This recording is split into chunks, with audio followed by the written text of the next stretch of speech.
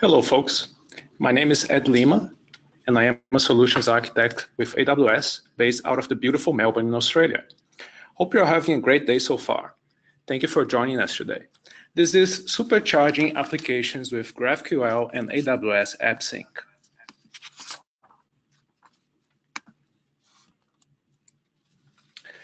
If I were to sum up this session in one sentence, I'd say we're here to talk about a new philosophy for building backend APIs.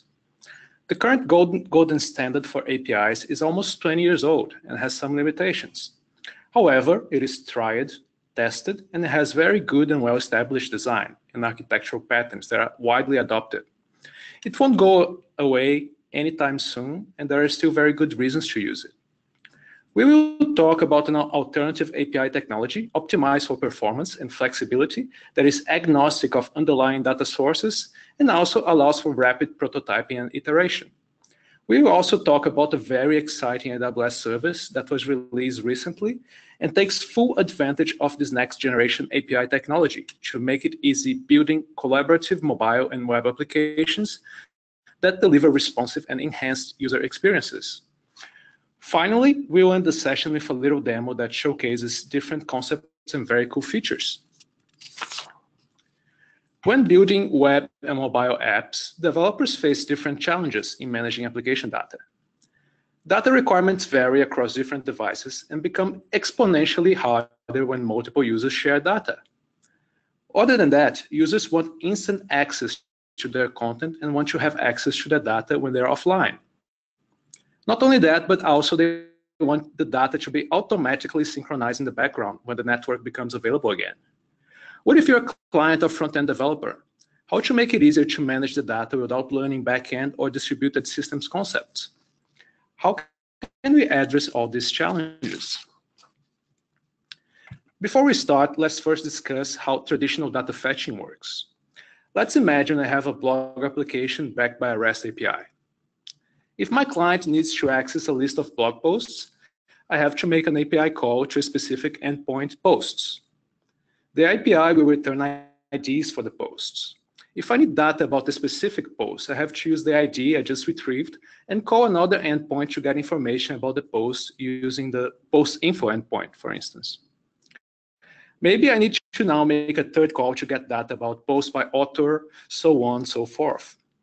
As my data requirements get more specific, I need to create different endpoints and customize them accordingly.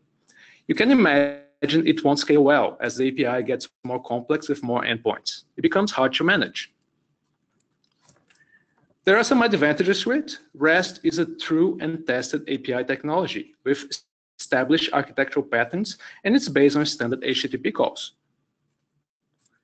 However, if you need to build relationships between those endpoints, or if you need to query the data dynamically, or implement ordering and pagination, or get real-time notifications when data changes, you need to develop it yourself in the backend. REST won't support any of these features out of the box. Is there a better way? Well, as a matter of fact, there is, and it's called GraphQL. GraphQL was created in 2012 by Facebook and open sourced in 2015. Now it is an open standard. Basically, if you use Facebook since 2012, you've been making GraphQL calls for years.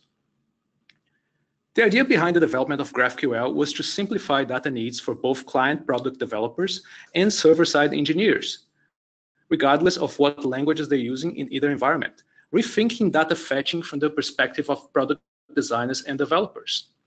Companies such as Twitter, GitHub, Pinterest, and many others with a large amount of users are also using GraphQL in production at scale. But what is GraphQL? GraphQL, as the name describes it, is a data query language for APIs. It is also a runtime to fulfill those queries. It is very important to notice GraphQL is not a graph database. If you want to learn more about graph databases, I suggest you take a look at our new service, Amazon Neptune. GraphQL is expressed as a declarative language for requesting data from your application's backends.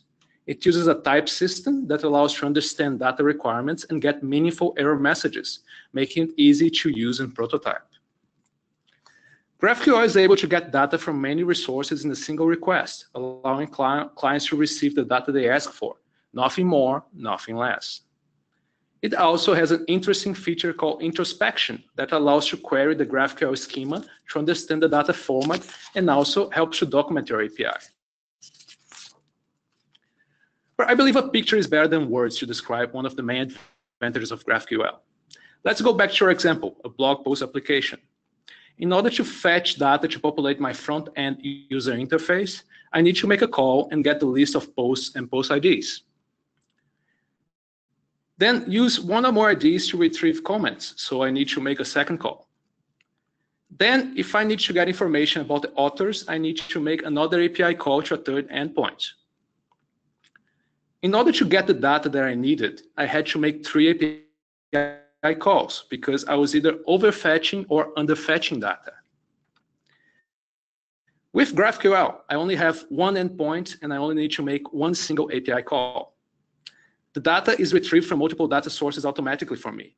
And these data sources can be anything, SQL, NoSQL, HTTP, it doesn't matter. GraphQL supports 3 types of operations: queries to read data, mutations to write or update data, and subscriptions that are specifically linked to mutations and allow to receive data in real time whenever data is changed or updated. Now let's take a look at a more detailed example. Let's imagine we have a simple event tracking app. The first step is to create a GraphQL schema. We define our schema with an event type that has specific properties such as ID, name, when and where the event is going to take place. We also define a query operation to retrieve the data about events from the backend. The query now invokes the query operation to retrieve the data. However, it only needs the ID and the name of the event. Notice it doesn't require any other data. As soon as the operation takes place, the client gets the data as requested. But what if now the client needs to know when the event is going to take place?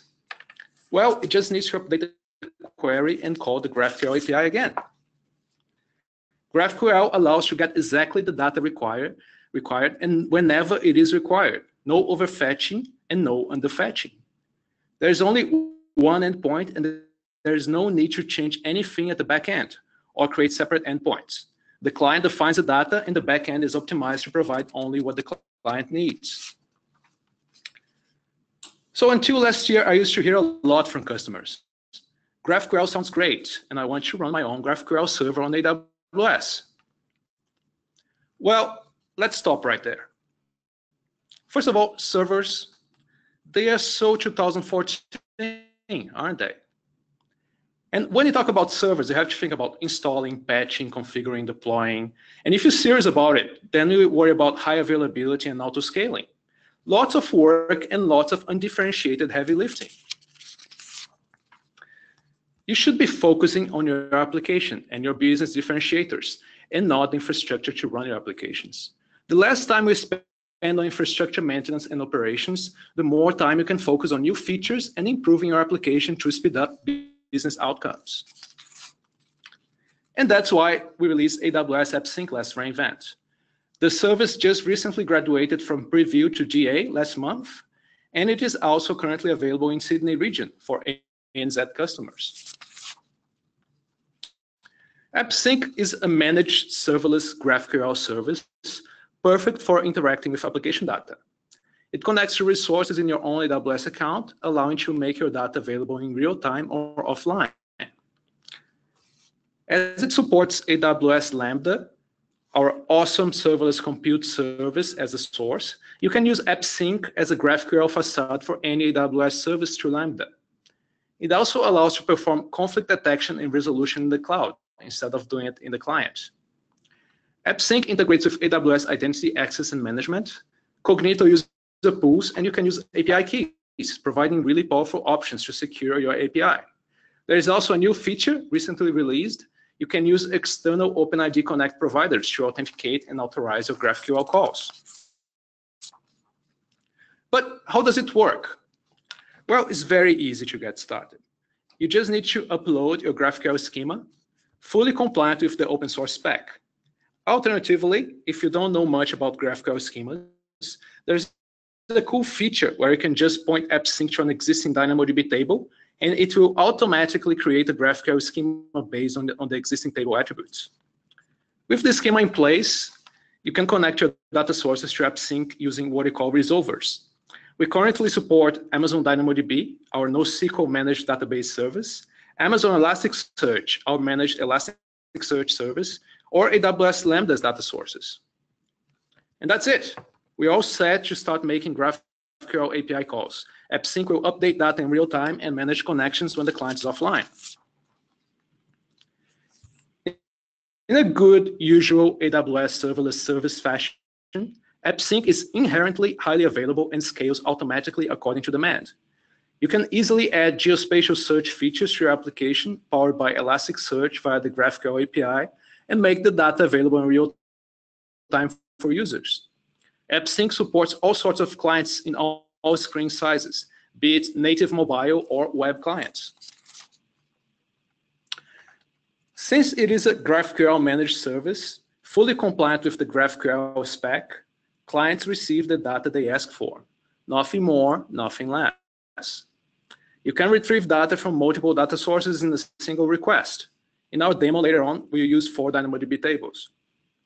Another benefit from GraphQL, introspection and documentation out of the box, allowing clients to query the GraphQL schema, which also helps to document your data in the format it needs to be accessed on. We support React Native, Android, iOS, and JavaScript in general. Our SDK integrates with the widely used open source Apollo GraphQL client. Since our SDK is also open source, it allows the Apollo team and our AppSync service team to contribute to each other's projects on GitHub. It's the beauty of open source. AppSync also allows write-through mutations with optimistic UI, providing a better user experience. What does that mean? Basically, it allows the front end to be updated optimistically first, assuming the server will be updated right after that. This is very useful in offline scenarios, as the user will see the interface updated regardless of the connection. In any situation or network state, real-time conflict resolution and offline capabilities take care of data consistency. With AppSync, you can mix and match data sources on GraphQL types. Let's say we have a DynamoDB and Elasticsearch in our backend. I can have a search query reading from Elasticsearch and a list query reading from DynamoDB. If I need to update my data in Dynamo, I can use a mutation. Since I own the backend resources, I can then use DynamoDB streams hooked up to a Lambda function to keep my data on DynamoDB synchronized with Elasticsearch. In this scenario, I have a very powerful, flexible, resilient, and scalable backend where my client can read, write, and also perform full text search on data very easily and very fast. Best of all, the whole backend is managed by AWS, and you don't have to worry about any maintenance tasks. Now let's talk about real-time. Before AppSync, in order to have a capable real-time application, you needed to have a fleet of web servers, a cluster of PubSub servers, maybe a Redis cluster, and a fleet of WebSocket servers. When you talk about a fleet or a cluster, we also have to take into consideration installing, configuring, patching, maintaining, automating, high availability, and auto-scaling all of them. That's lots of work in and on itself, just before you can get started with your app development. With AppSync, we remove all that undifferentiated heavy lifting, allowing you to have a fully managed, highly available, and scalable GraphQL API endpoint in minutes. You can start prototyping and developing your application very easily straight away. We do real-time in AppSync, taking advantage of GraphQL subscriptions using MQTT over WebSockets. For those who don't know MQTT, it's a very lightweight and fast PubSub protocol. Best of all, you don't need to manage those WebSocket connections. AppSync does all of that for you. Basically, when your client invokes a subscription operation, AppSync will return the WebSocket URL and the connection payload. The client will then call the URL using a secure WebSocket connection that will remain connected to your backend. Another very important feature in AppSync is the use of request and response mapping templates. You can use them to modify the data before and after it reaches your backend. When the client invokes a GraphQL query, mutation, or subscription, you can use a VTL or velocity template to modify the query before it gets to the data source. Maybe you need to add specific parameters or use utility helpers to validate the payload, creating identifiers or validating conditions before reaching the backend. The enriched, modified, and validated request then reaches the data source to perform the operation. And after the operation takes place in the data source, you can also have a response template to modify the data on the way back to the client. Mapping templates also allow a very important capability, fine-grained access control. When the user is authenticated by a Cognito user pool or an external OpenID Connect provider, for example, a JWT token is sent to AppSync with the request. You can add conditional checks in the request mapping template to authorize access based on different requirements before the operation is executed at the data source. For example, you can have simple checks where only users in certain groups can perform actions by using a simple if-else statement. Or you can have advanced scenarios with additional logic where only specific users or groups can perform actions. It's all very customizable and flexible using your own VTL code. Now let's talk about conflict resolution. Imagine we have a document sharing application. Our user Jane creates a document. However, Jane has to jump on a plane and goes offline. And Jane keeps working on the document in the plane while offline. John, who is back at the office, starts updating the document with some useful information and does it one more time, creating a version 3 of the document. Jane then arrives at her destination and goes back online again. With AppSync, you can configure your application in such a way that a new version 4 of the document is created where all the updates are committed. This is done using mapping templates as well, where you can configure different conflict resolution strategies. Client wins, server wins, silent reject. But most importantly, you can create a Lambda function with your own conflict resolution logic for any custom requirements. It's great. AppSync also allows support for complex objects. There's a helper that converts GraphQL queries and mutations by using custom types, S3 object and S3 object input. This makes it easy to store content such as images or video with GraphQL. It creates an S3 link, which is a persistent JSON structure in DynamoDB with a reference pointer to Amazon S3. The object can be directly uploaded or downloaded using the pointer address to reach S3, our managed object storage service.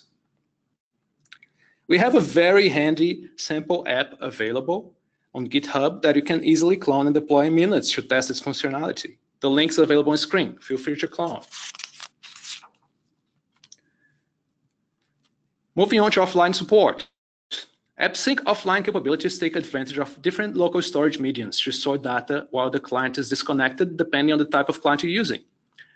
Browser local storage for web clients, async storage for React Native, or SQLite on native platforms. You can preload the database as well as configure the offline behavior to send data over Wi-Fi or using Wi-Fi and cellular. AppSync was released back in November at reInvent, and the service team has been on an absolutely incredible and fantastic pace of innovation, releasing new features non-stop every couple of weeks, such as local pub/sub resolvers, where you don't actually need a data source, unions interfaces, custom headers, as well as expansion to different regions, including Sydney. I'm not sure if me annoying them with phone calls and spamming their mailboxes had anything to do with the Sydney release, though. But with GA last month, it couldn't be different. We had some very exciting new features implemented as part of the general availability release, such as CloudWatch support, CloudFormation support, subscription resolvers, HIPAA compliance.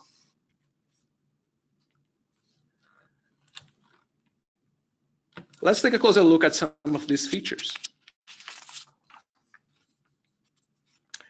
Now at the AppSync console, very similar to what can be done with Lambda these days, you can create and use mock context objects locally for testing purposes. I'm having some issues here with my prepared demo, but let's go back to the slides. You can also access CloudWatch logs related to the test call from the AppSync GraphQL IDE in the console and see useful information to troubleshoot any issues. Basically, you can test and view logs in the same place without even leaving the AppSync console now. Or you can easily click View in CloudWatch link to see all the API calls in the CloudWatch console.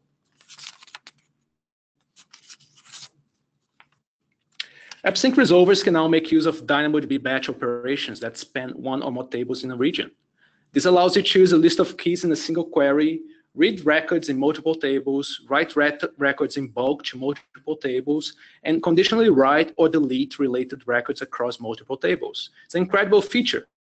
It makes it even easier to run batch operations in Dynamo.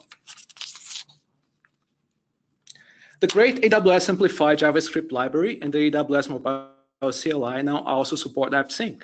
It means web and React Native developers can now easily integrate multiple AWS data sources in their apps via AWS AppSync and use real-time data synchronization capabilities in their apps using the new GraphQL feature of the API category in AWS Amplify. Amplify is a very powerful library for the front end, and when used in conjunction with the AWS Mobile CLI, you can have your backend resources such as analytics, file hosting, content delivery network, and authentication deployed and configured for you using one or two commands in a couple of minutes.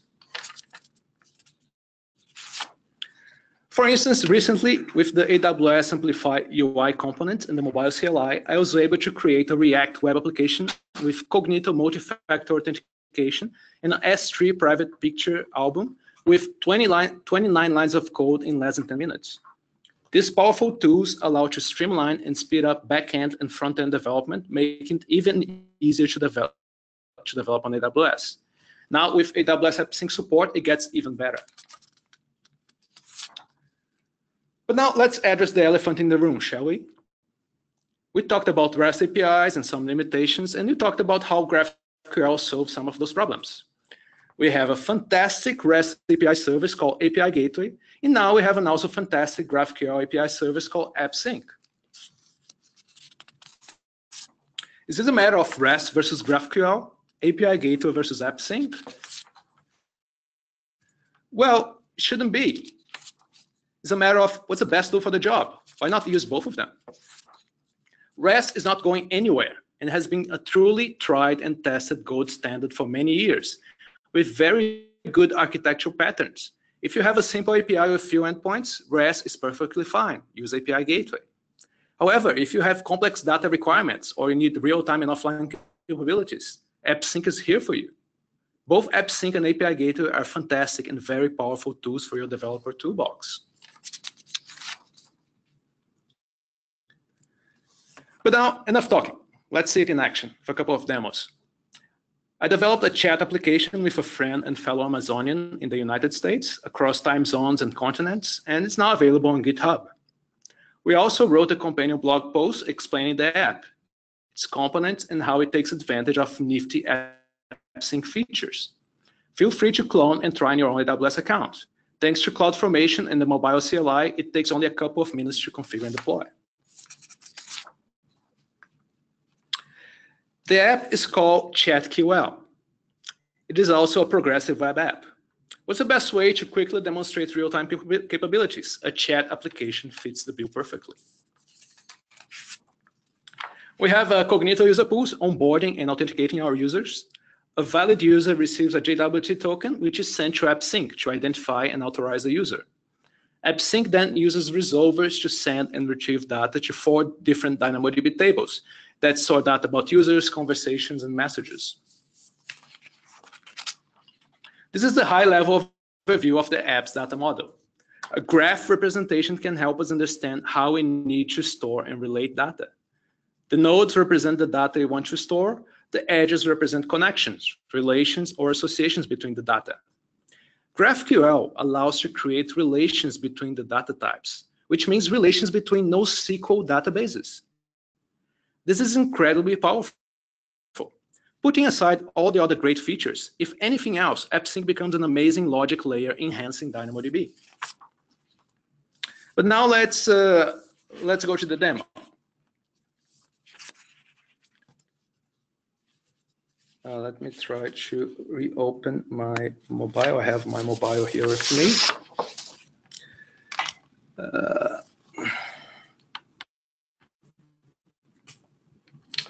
Let's see if the demo gods are with us today. Yes, it's back.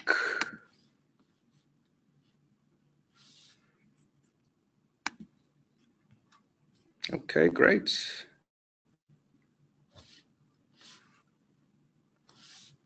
Okay, so here I have my application. I have application on a web browser, and I have my progressive web app. So as you can see, as a progressive web app, it also installs on my app drawer, and it looks and behaves like a normal mobile app. So I have a user here, it's called Mate. And I have a user on my mobile, it's called Dude. So let me sign in with both users. And they have this conversation that's going on for weeks, right? They're best friends. So you can send messages from one user to the other. And I can go here on my mobile app and also send a message back. As you can see, you have messages going back and forth. If I take a look here at the network tab of my browser, I can see here this is basically a GraphQL message, and here I have the data. But you know, those guys are best friends, and they have like thousands of messages. If I were to retrieve those messages at once, that would affect performance significantly. So take a look here at the end of my networking calls. As I start scrolling up, I'm making more calls, providing that very nice infinite scrolling capability to my UI. And basically what I'm using here is what we call connections in GraphQL, which is built-in support for pagination. I'm just retrieving 10 messages at a time. So, and I have a token that tells me where my next 10 messages are. And I just can come here and check my messages back and forth. But now, let's say I need to go offline, or I'm going on a plane or something like that. So let's go offline here. So I'm going to click this offline button, and I'm going to send an offline message. So as you can see, I'm not sending any network calls, and I didn't get the message on my mobile device. So if I take a look here at the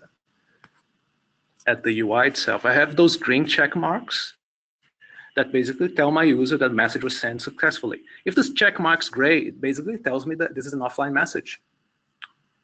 If I go back online again, so let's go back online.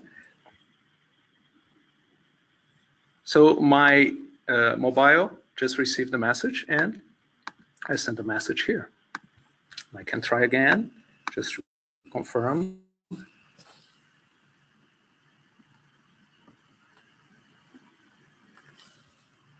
And the message was just received.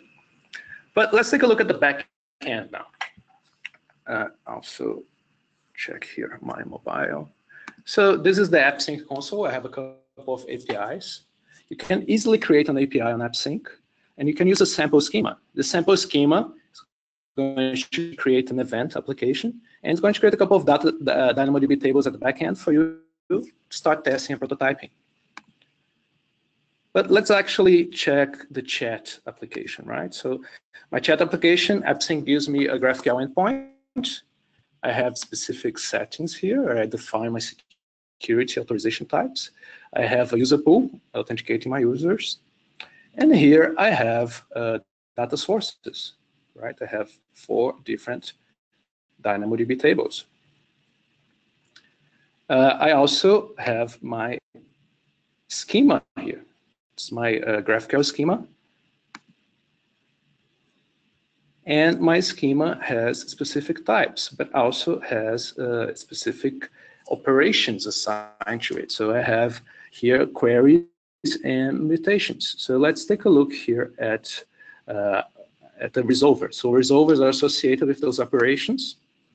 And basically here, I define my data source, which is one of my tables, and I have my VTL template here, where I can basically transform or verify some data. And here is also where I create my config resolution strategies, and I configure my config resolution strategies.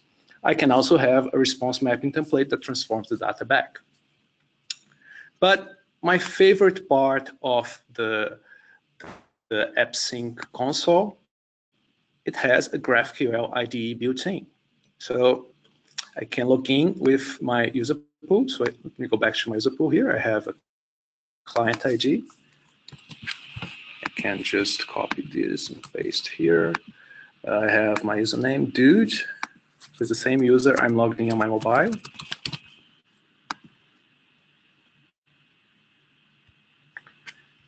And the great thing about having my app on GitHub, so if you go to the AppSync page where you have resources, you'll be able to access the Angular chat app. And the great thing, in the interest of time, I can just copy my my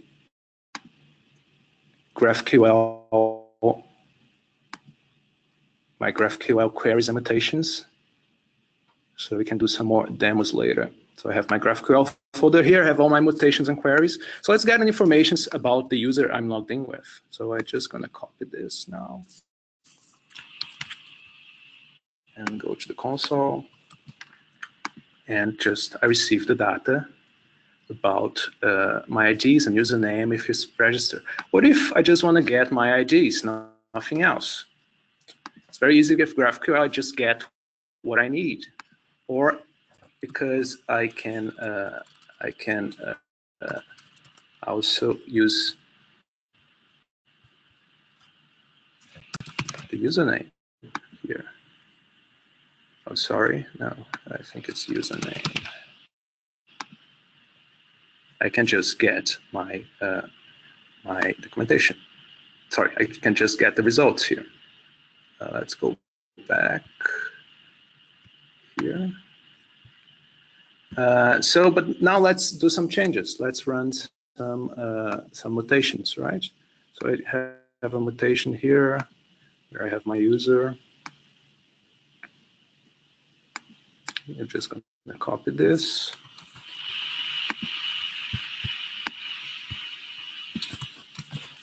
Let me remove this part, and I'm going to change the username to add. So on my UI here on my mobile device, I added a little UI component that tells me the username. And I hook that UI component to a subscription. So if I issue this mutation to change my username, just notice my UI just changed in real time as well. And I can go to my DynamoDB table. You see the username is changed. Let's change it back to dude, or else Made's going to be really upset. So again, change in real time. If I go to my DynamoDB table here in the backend, it's changed. But let's take a look at some other very interesting capabilities in AppSync. Let's create a test API here. So, and let's use an empty schema. I'm going to select this. And let's say we have a car API, right? So let's just change this to car here. I have a car make, and maybe I'll add a car color as a string. So I can save my schema. Sorry, it has to be car here. I can save my schema. So I have a valid schema, but I don't have a backend yet, so I don't have databases. So I can create those resources directly from the console. So let's create, so it's my type, I define a type car. So I can create a DynamoDB table here where I specify the primary key, and I can add specific indexes if I need to, right? But the best thing is AppSync actually extends my schema and add all of that to my schema to optimize and basically make it a more complete API for me. So it's just creating the DynamoDB tables here. Might take a couple of seconds. Also going to create some resolvers, but there you go.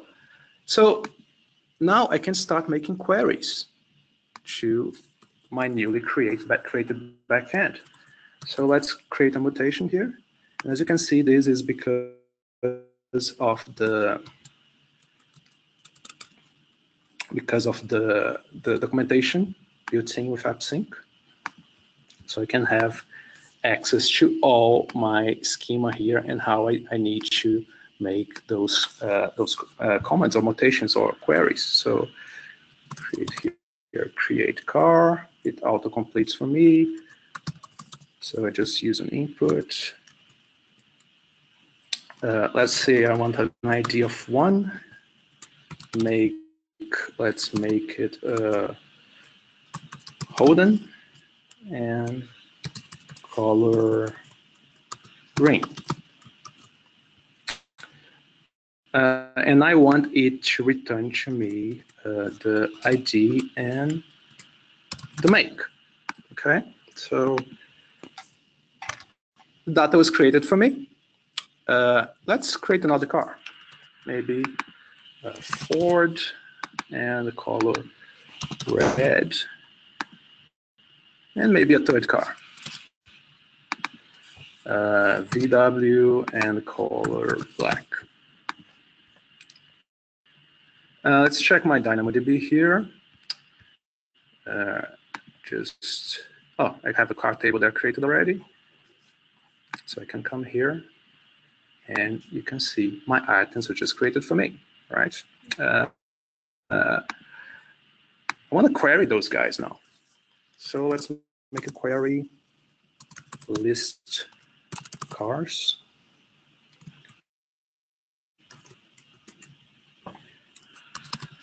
List cars. And I want some items there, right? I want to list my cars by ID and make. So it's cool, it auto completes. So I guess a list of my cars. So now I want also the color. So as you can see, I created a full API with a highly scalable database without even leaving the AppSync console and without even coding anything. I can quickly prototype my data here. But let's imagine here, I don't know anything about GraphQL. So I don't know how to create a schema or anything like that. So let's create another API. It's called Notes. I get my endpoint here. So I have a schema, it's empty. I don't know anything about the graphical schemas. However, I do have a DynamoDB table called Notes. So I can just select my table. It's on EPS Office 2. My table name Notes.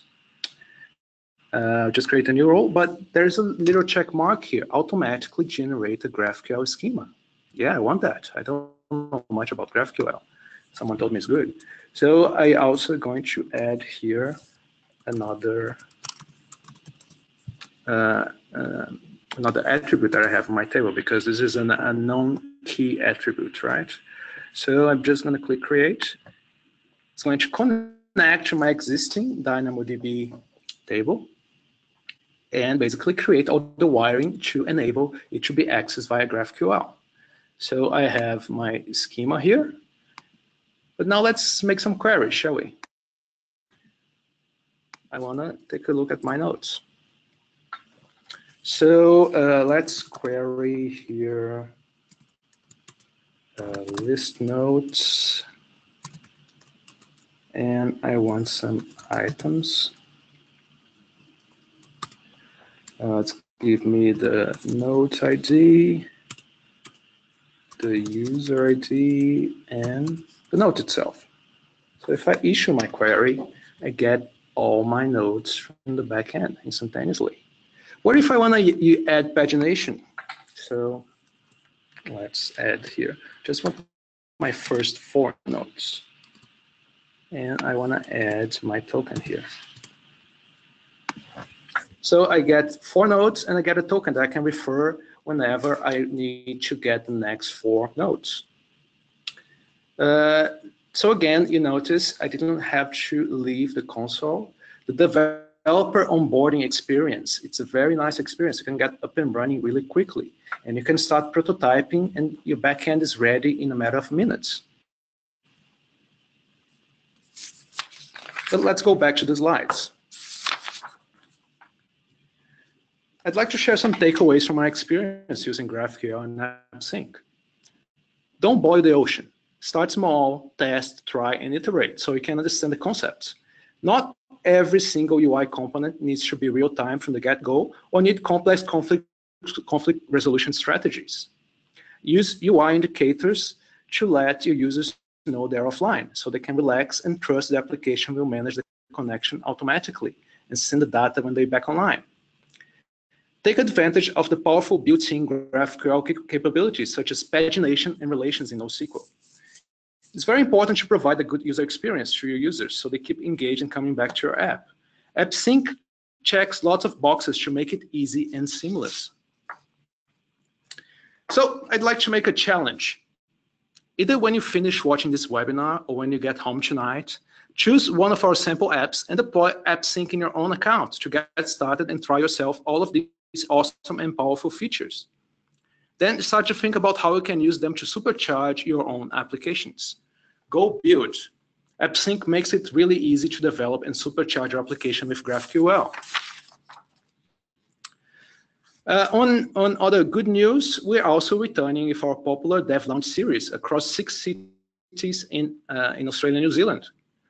Make sure you register and come over for some great insights on how to apply the 12 factors to serverless applications. And before I end up today, I just want to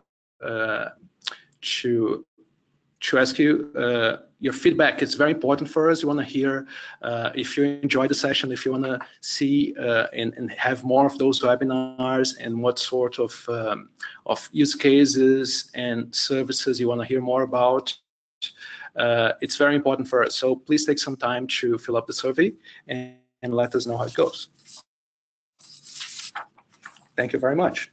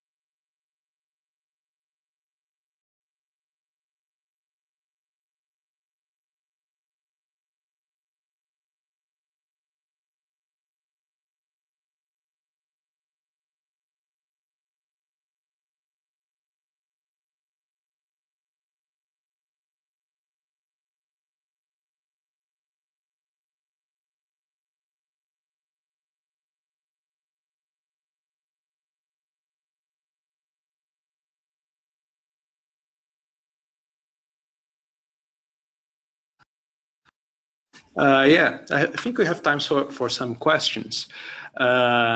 So let me address some of the questions here. So does AppSync work well with relational data like MySQL?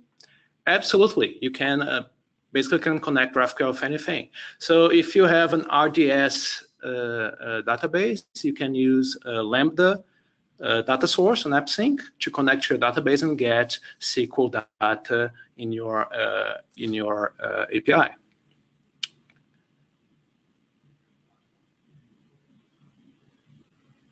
Is it possible to use OAuth providers like Google, Facebook?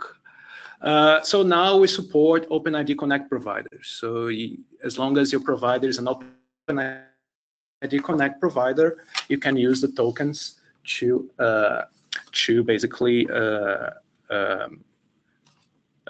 authorize and access to your backend.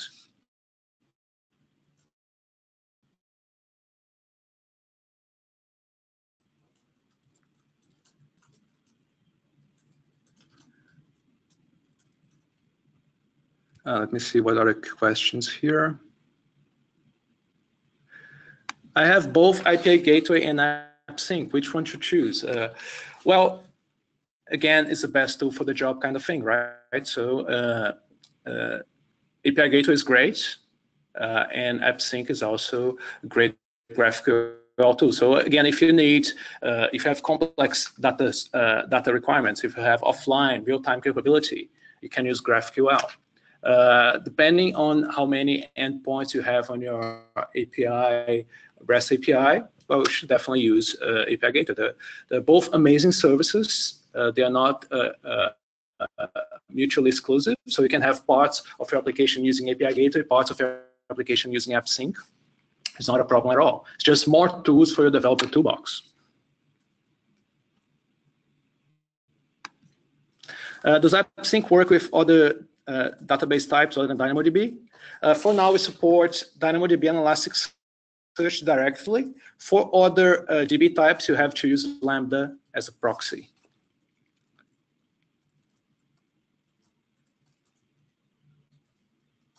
Can we use Python as coding language of AppSync? Well, as long as you have a GraphQL client in your Python application, there's no problem at all. You just need a GraphQL client to issue those GraphQL calls. You can also use Lambda with Python, the backend. It's not a problem at all.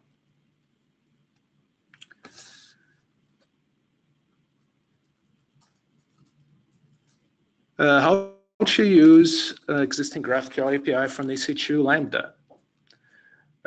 Again, you can use a Lambda proxy there and connect.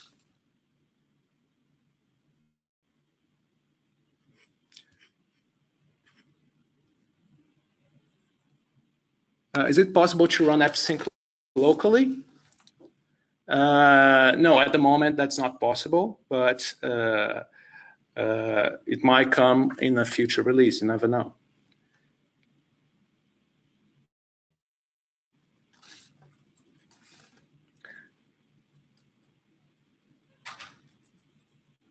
How do you limit the query result by specifying certain conditions and filtering? So basically, you need to use a mapping template with a resolver, and then use a VTL to basically create specific conditions or filters. You can use if-else statements, you can use for loops, anything that you need.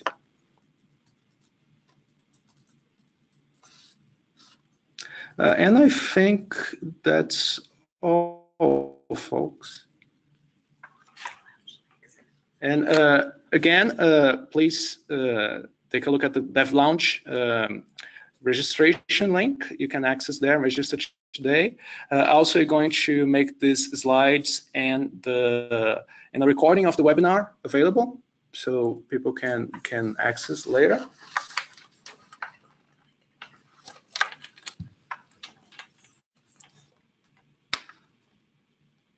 And well, thank you very much for spending lunchtime with us. Have a great day.